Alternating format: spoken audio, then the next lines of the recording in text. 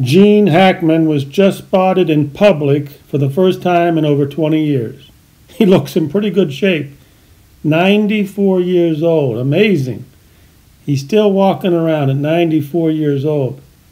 I'm a big fan of Gene Hackman. He's made many, many good movies, so I thought I would go to Netflix and watch one of his movies that I'd never seen before. I said, surely they have many movies of Gene Hackman on Netflix I'd never seen before, but lo and behold, they got one movie. One movie. Jesus Christ, you Netflix snowflakes, damn it. Wake up! For God's sake. I mean, yeah, The Conversation is one of his best movies ever, but one movie? And you better hurry up, the snowflakes say, because it's leaving fast.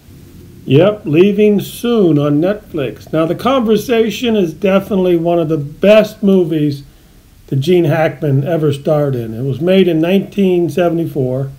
The budget was only $1.6 million, and it brought in over $4 million. Directed, written, and produced by Francis Ford Coppola. What more could a movie buff ask for? And there was no diversity and inclusion, sissy executives lurching around the set back then.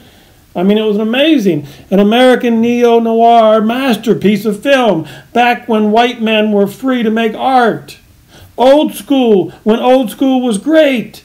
Back when life was simple and we did not have asshole peeping Tom spying at you through your TV set.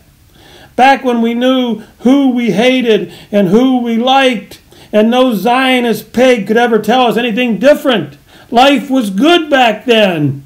And this movie's good, so I watched it again.